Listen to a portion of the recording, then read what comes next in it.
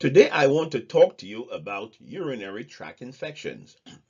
Urinary tract infections may be classified as upper urinary tract infections and lower urinary tract infection. It may also be classified as complicated and uncomplicated. Patients with upper urinary tract infections usually have fever, chills, nausea, vomiting, and back pain, while patients with lower urinary tract infections usually do not have fever. The presentation of UTIs. Generally, there will be dysuria, painful urination, or urinary frequency, urinary urgency, suprapubic pain, flank pain in the back, and hematuria. An uncomplicated urinary tract infection is acute cystitis or pyelonephritis in a non-toxic, healthy, non-pregnant, premenopausal female with normal urogenital anatomy. They are usually caused by E. coli.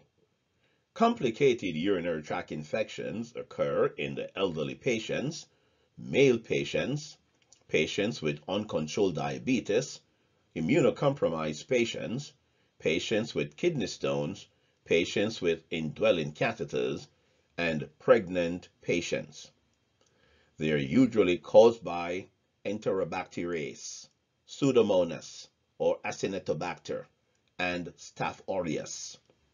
Nosocomial infections are commonly caused by Staphylococcus epidermidis and Staph aureus. A toxic patient is one who shows signs of infection.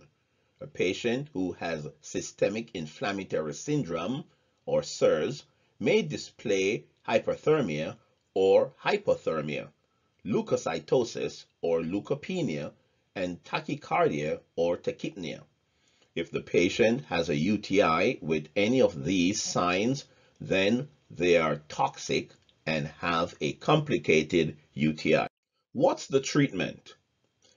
Patients with uncomplicated UTIs may be given a 3-day course of nitrofurantoin due to resistance to Bactrim and Cipro.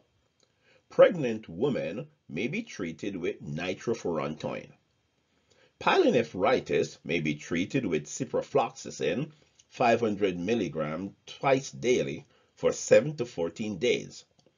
And the treatment for men with UTIs should cover prostatitis and sexually transmitted infections. Well, thanks for watching, and please don't forget to like, share, and subscribe. I wish you well. Good night.